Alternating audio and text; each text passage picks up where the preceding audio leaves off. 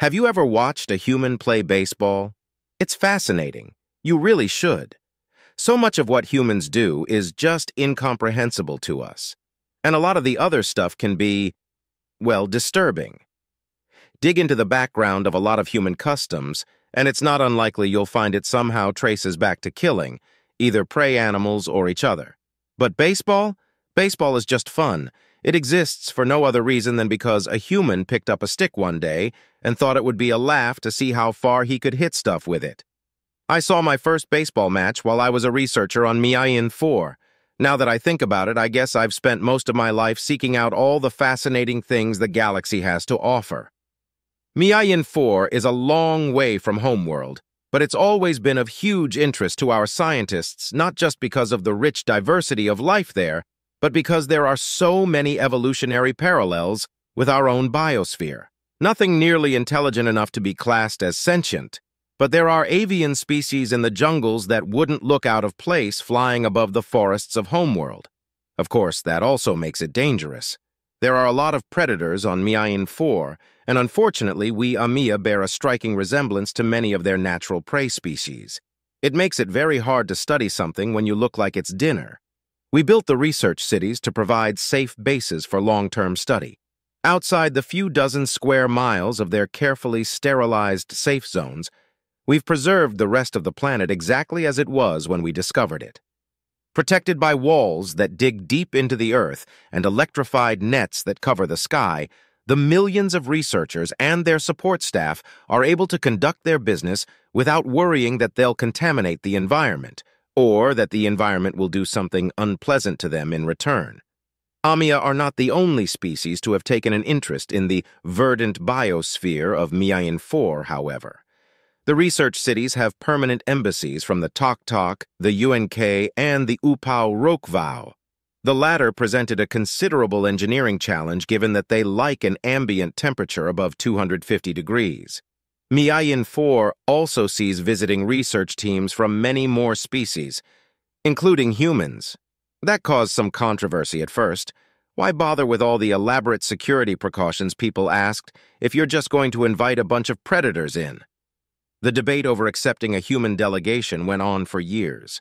Ironically, in the end, the first humans to set foot on Miayin 4 weren't even scientists, but stranded spacefarers who'd been picked up by one of our resupply freighters. North Point City hosted them. The freighter captain vouched for them, and in any case they were already there, so it wasn't like there was much of a choice. But their sojourn passed completely uneventfully, which convinced a lot of the skeptics. And so the first human research mission to Miayin 4 was approved. I didn't have much contact with them at first. They spent their first few months in North Point City, and I was living in Easterly City at the time. I know they could have been given more imaginative names. That's what happens when your colony has nothing but scientists.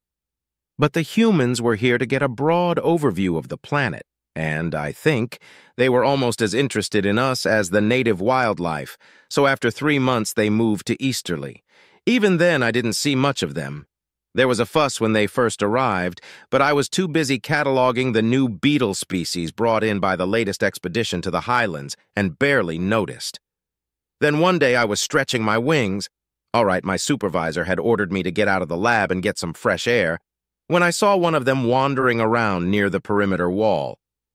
I was 100 meters up, so he didn't notice me at all, and I thought nothing of it at first. Then curiosity got the better of me. What was he doing out there, just walking around? There's a space of several hundred meters between the wall and the city limits, kept empty of everything but grass for security reasons. In the event of a breach, the zappers need a clear field of fire. I couldn't think what a human would be doing out there, so being a scientist, I did what any scientist would do and decided to gather more data, which is to say, I started following him.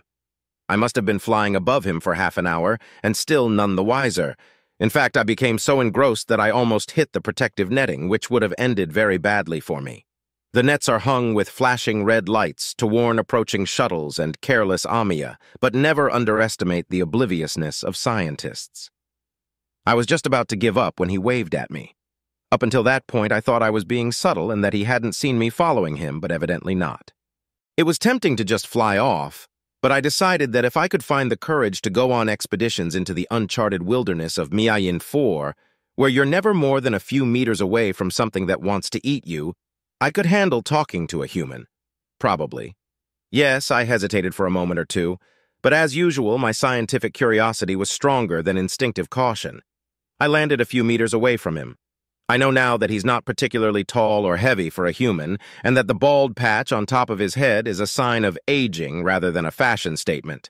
But at the time, he looked quite intimidating. He said something, and it was only then I realized, fool that I was, that I didn't have anything capable of translating human speech with me. Which was actually an interesting way to encounter humans for the first time, because it meant I could listen to the slow, basso rumble of his voice without any preconceived notions and experience their language. Anyway, that's not particularly important. Fortunately, he had his own translator with him, and although it was an inferior human version, it served well enough. He introduced himself as Dr. Martin Scott and politely inquired in a roundabout way why I was spying on him.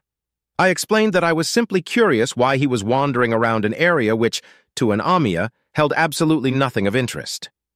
As it turned out, it contained nothing of interest to a human either. He, too, was simply getting some exercise in the fresh air in the one place there was plenty of open ground.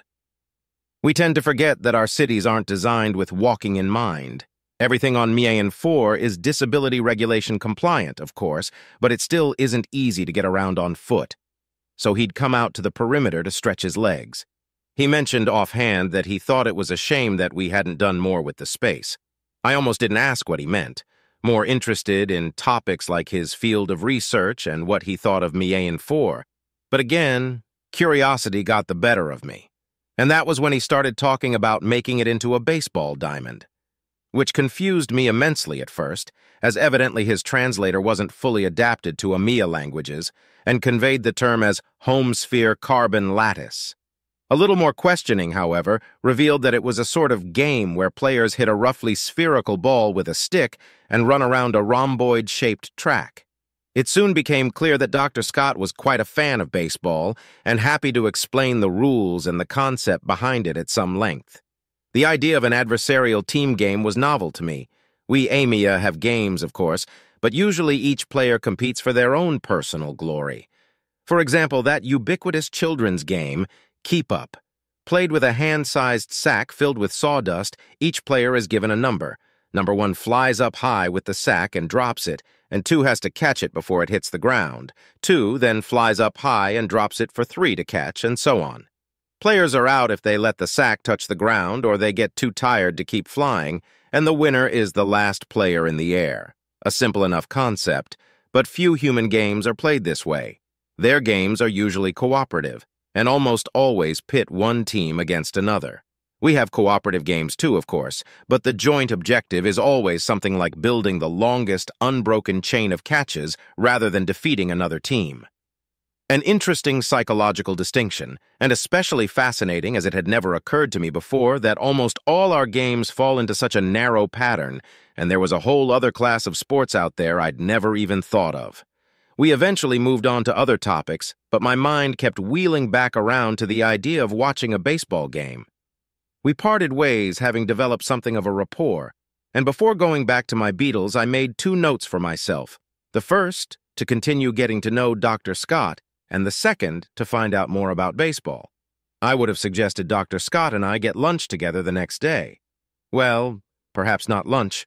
I don't think I'd have much of an appetite if I had to watch someone eating bits of dead animal. Something to drink, maybe. Unfortunately, however, I had another research trip out to the Highlands to look for more beetles, and you can never delay those.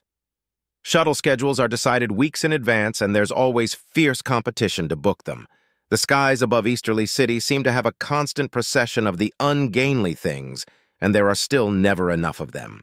It was such a productive trip that I spent 2 more days in the lab when I got back, and it was only when my supervisor once again ordered me to go outside for a bit that I remembered what had happened last time, and noticed the 2 bits of paper stuck to my desk reminding me about Dr. Scott and baseball. I arranged to meet up with Dr. Scott that afternoon on a terrace overlooking the river just outside the city, which has some very impressive geysers courtesy of the tunnels left by the borer worms that...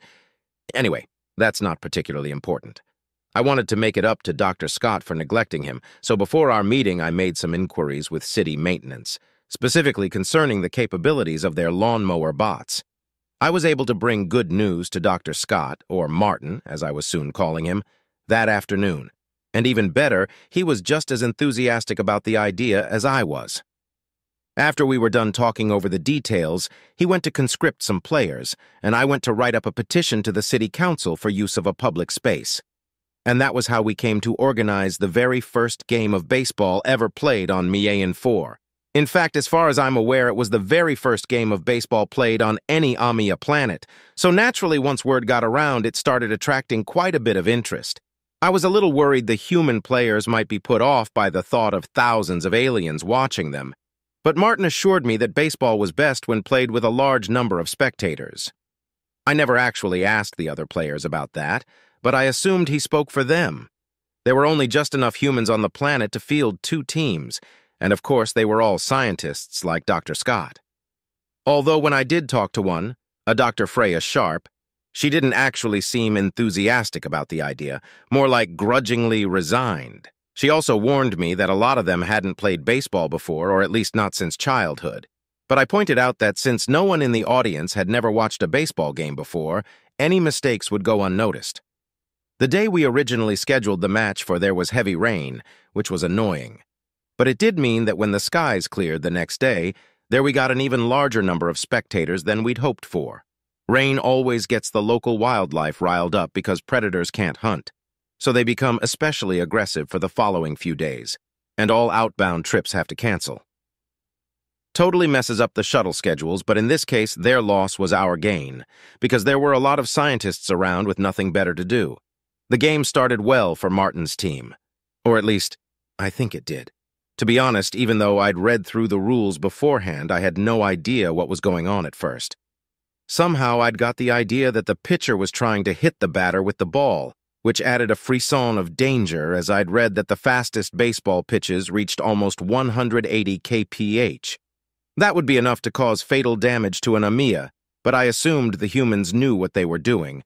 At least the archive entries didn't bother to include statistics for the fatality rate, and for some human sports, they do. As I said, a lot of what humans do is disturbing.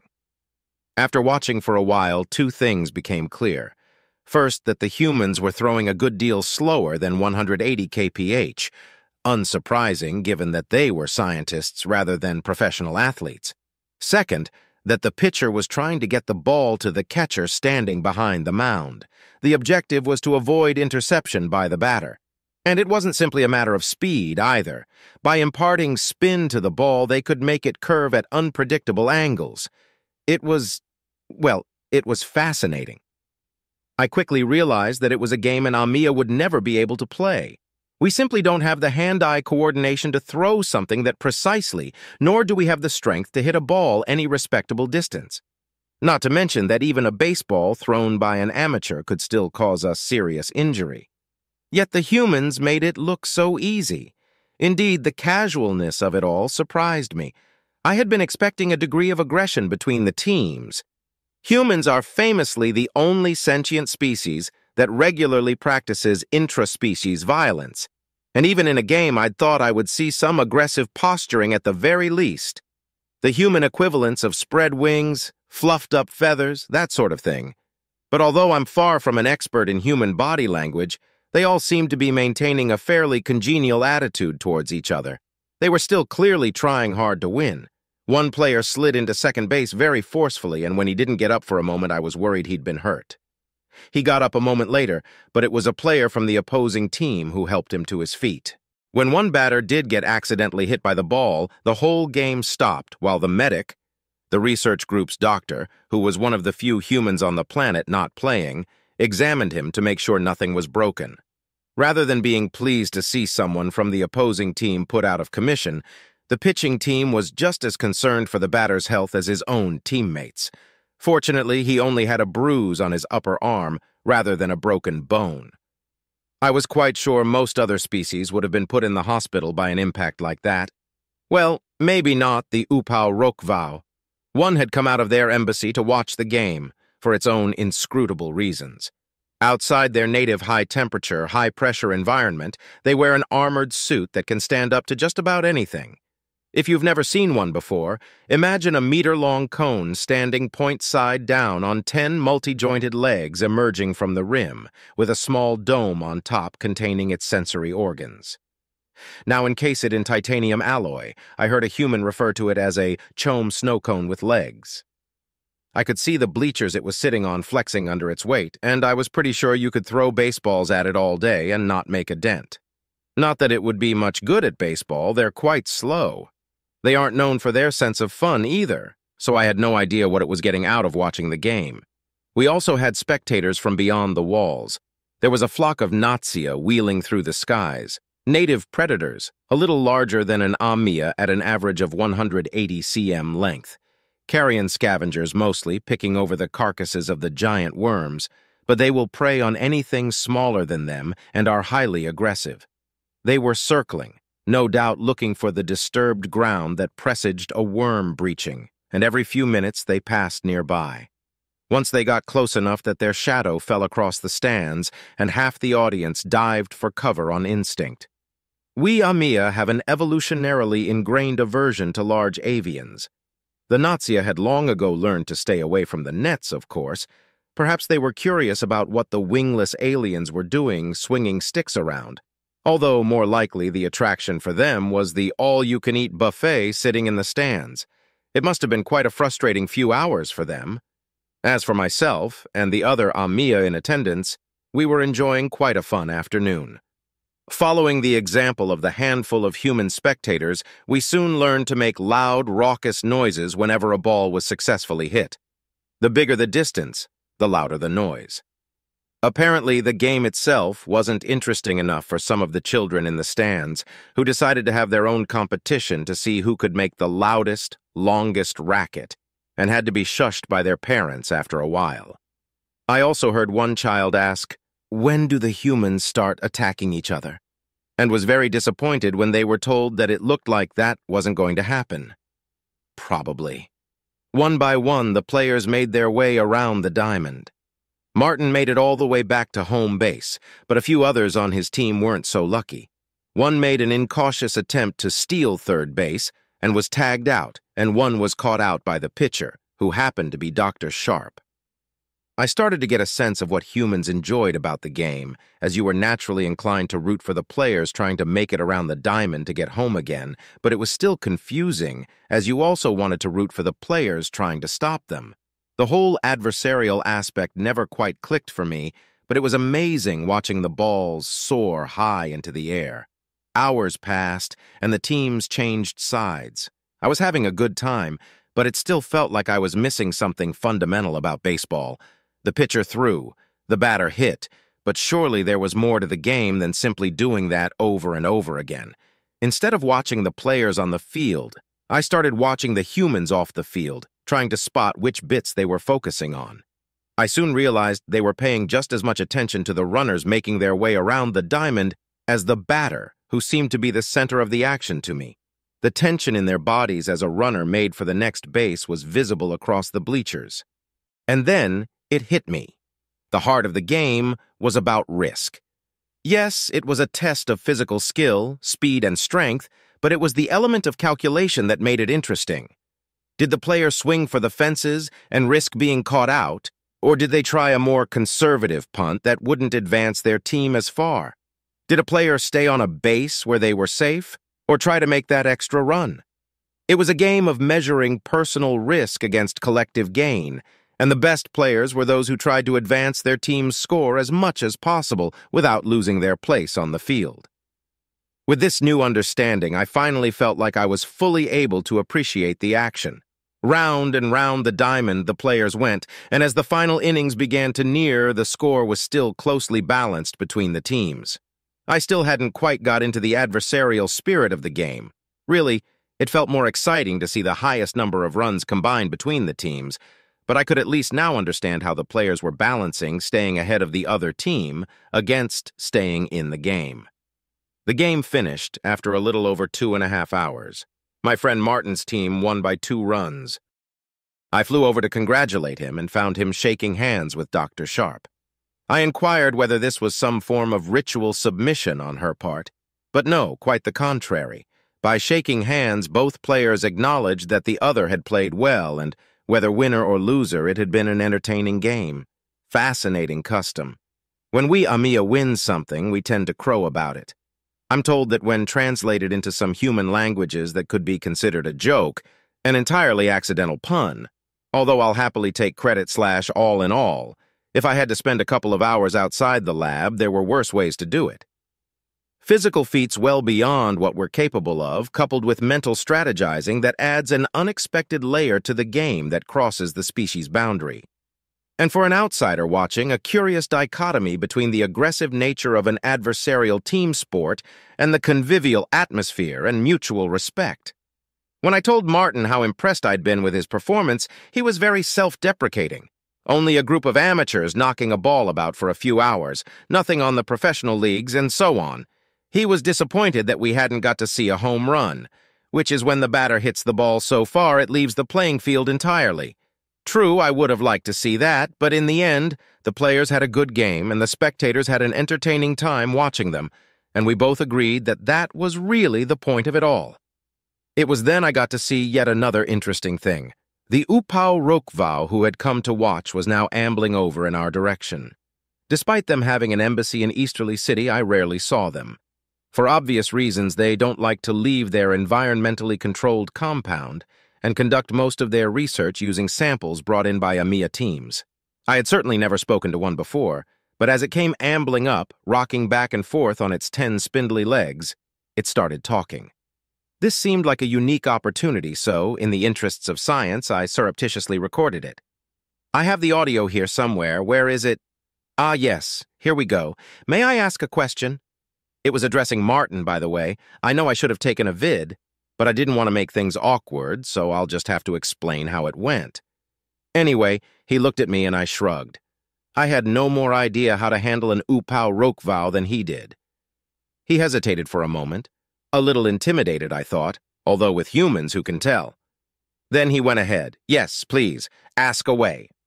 Are you senior baseball specialist, Dr. Martin Scott? Yes, I suppose so. May I ask another question? Yes. What skill does this training exercise develop? A fellow scientist, apparently, one with a very direct approach. It's not really a training exercise, it's just a bit of fun. I suppose you could say it trains teamwork and keeps us physically fit, but mostly we do it because we enjoy it. This is interesting to me. May I ask another question? Okay. Please select an emotional reference for fun in the context of baseball from the following list: eating high-quality food, mating, escaping a predator, emerging from a successfully completed sleep cycle, building a shelter, or seeing the infinity of deep space. Interesting list, I thought, although I didn't say anything. I still wonder whether it was based on how Upau Rokvau experienced the universe, or whether they determined those fundamental categories from studying all the other species in the galaxy. Martin seemed a bit nonplussed as well, but he powered through. Well, I don't think it's very close to any of those, maybe escaping from a predator. I've never had to run away from a tiger before, but I imagine the sense of exhilaration might be similar to winning a baseball game. This is interesting to me. I thank you for your participation in this conversation. Do you wish to ask me any questions? I was about to butt in at this point and see if I could work out what exactly the Upau Rokvau's interest in baseball was, but as soon as I opened my beak, I was drowned out by another damn shuttle going overhead. It was louder than it should have been because its air intakes were open. Normally, they close them for final approach, but its pilot must have left it on automatic. It took me a moment to remember that there were no shuttles scheduled. This must be a returning shuttle, and if it had been out during the rains, it might well be returning now because the team had run into trouble.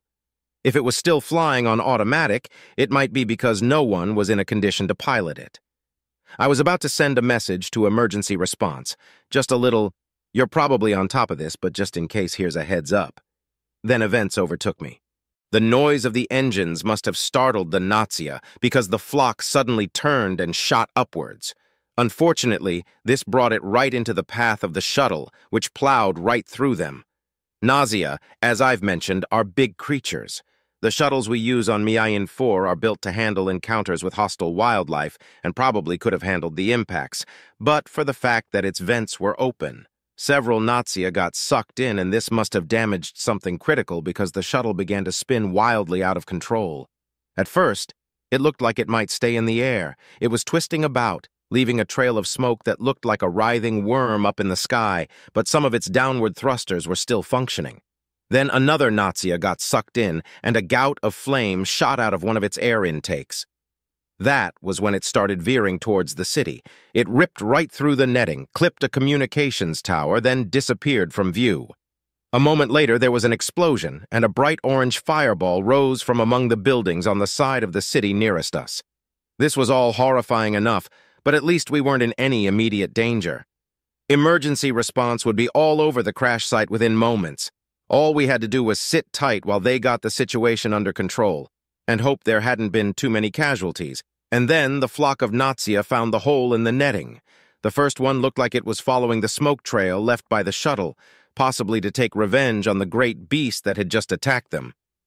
The large avians are notoriously aggressive, and although vindictive requires a level of cognitive ability they aren't thought to be capable of, some of my colleagues swear that the bastards will go out of their way to get you if you piss them off. Then, more started to follow the first Nazia, spreading out over the city, inside the protective cover of the netting. "May I ask a question?" It was only then I realized the Upao Rokval was still standing right next to me. It waited politely for me to answer while more and more Nazia started swarming through the smoke-filled air. Yes?" I agreed rather hoarsely. "Was that meant to happen?" I started to explain that there had been an accident, but everything was under control. I still wasn't particularly concerned for my own safety at that point. The city was equipped with zappers, AI-controlled pulse guns that could fire a charge strong enough to take down even Miayin the Four's largest native fauna.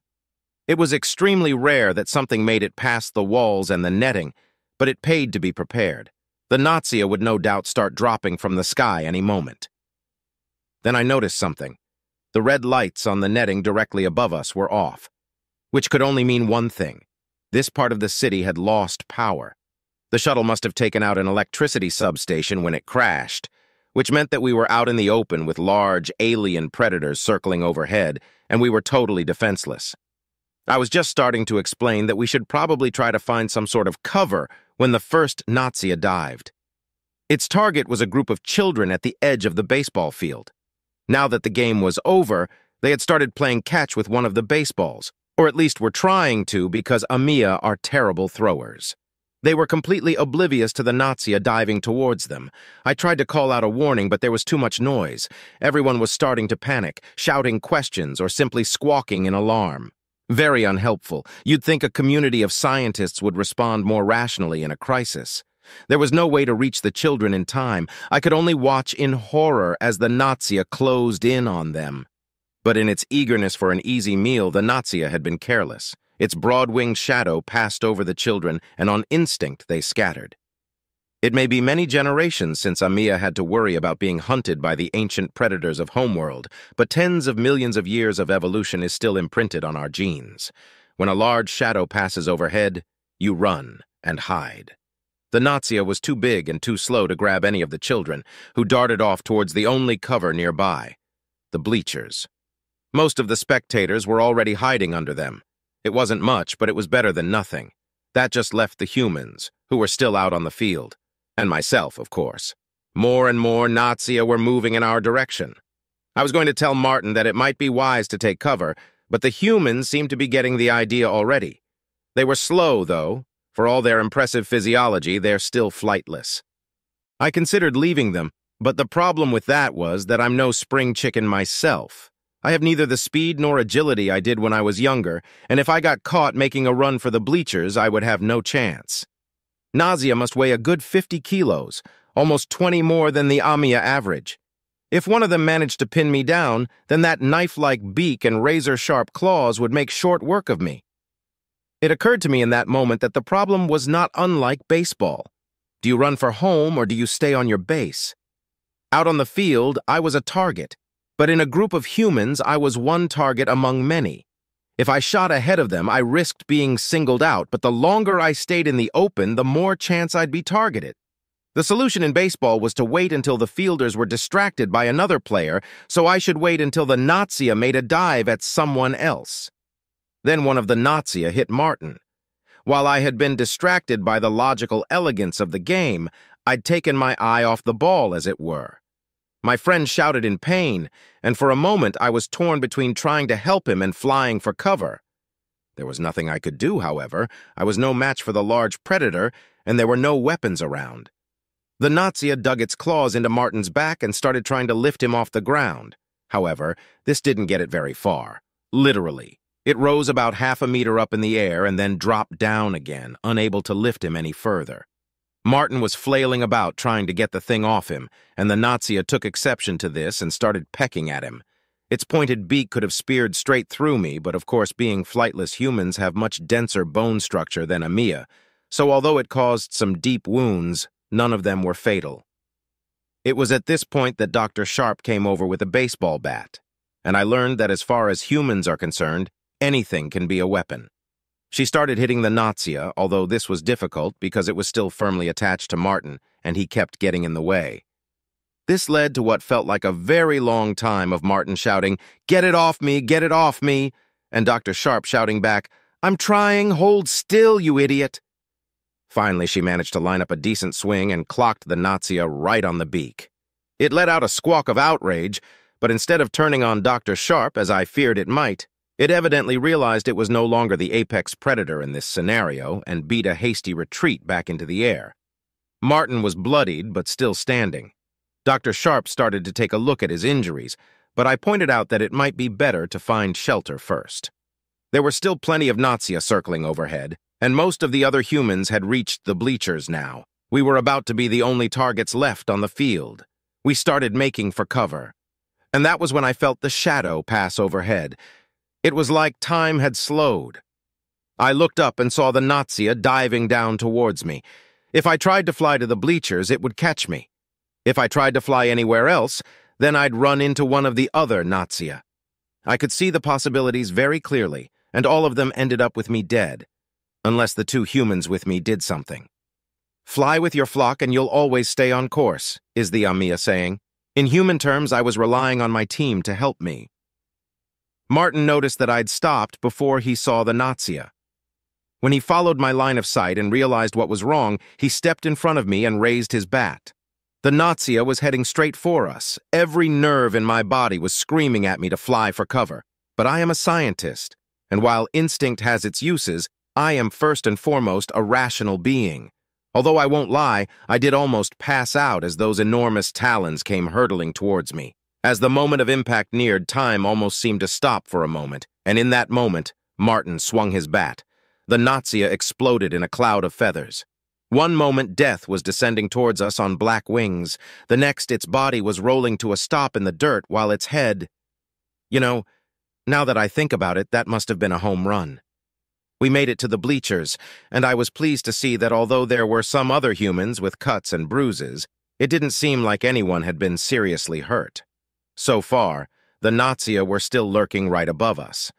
A couple of Amia wanted to make a run for the nearest building to see if they could find help, but I strongly advised them that we were safest where we were. I looked around to make sure no one had been left behind, and that was when I realized that we had all completely forgotten about the Upau Rokvau. It was still out there. Upau Rokvau are not fast, and it was trundling along towards the bleachers at a leisurely pace, which meant it was still a couple of minutes away from reaching safety. I had no idea if it even understood what was going on, but there was no way I could get to it. I tried to call to it to tell it to hurry up, but unfortunately the Nazia had already seen it. One Nazia landed on top of it. Its legs bent under the weight, but it carried on walking, seemingly oblivious. The Nazia didn't seem to know what to do next, and for a few moments it just sat there, being carried along by the calmly plodding Upau Rokvau. Then, the Nazia started pecking at the sensory dome. The Upau Rokvau paused, as if contemplating the problem, seemingly in no hurry while the Nazia tried to crack it open like a nut. Then one of its legs reached upward and prodded the Nazia once, twice, 3 times. However, trying to gently nudge the massive predator into leaving it alone didn't have any effect. Then I saw the bright flash of an electric arc, and that definitely worked. The Nazia leapt up into the air and flew off with a surprising turn of speed for something so large. The Upau continued ambling on, unmolested, until it reached the bleachers. When it got to us, it apologized for using force against the native wildlife in contravention of guidelines for preserving the natural environment. We were able to shelter under the bleachers until emergency response sent some shuttles out to get us, which was, in my view, unforgivably slow. It took them almost half an hour. Several Nazia landed and tried to get under the bleachers, but there were 20 humans with baseball bats waiting for them. The smart ones flew off as soon as they saw a human coming towards them, but Nazia aren't the brightest creatures, and unfortunately greed often overcame caution. Unfortunate for the Nazia, that is. Diving out of the air, they're terrifying, but on the ground, they're just as ungainly as we are, and no match for a human. Martin described beating them to a pulp as a bit of a shame and not very scientific. I'm not sure I quite share his view that they are magnificent creatures, although that may be due to my genetic bias against large, predatory avians. Personally, I'll stick to my beetles. Dr. Sharp, who became a bit belligerent after one of the Nazia bit her, described it as satisfying.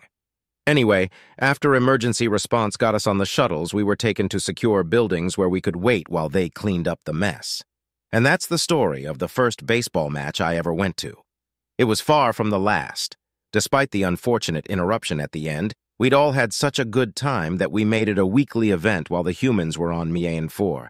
After they left, I kept up my correspondence with Martin, and when I came to visit him on Earth, he introduced me to some professional baseball players, and that's when I really started learning the game. What?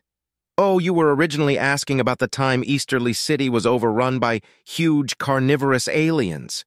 Right. Well, there's really not much more to tell. They got the zappers back online after about 2 hours, if I remember correctly.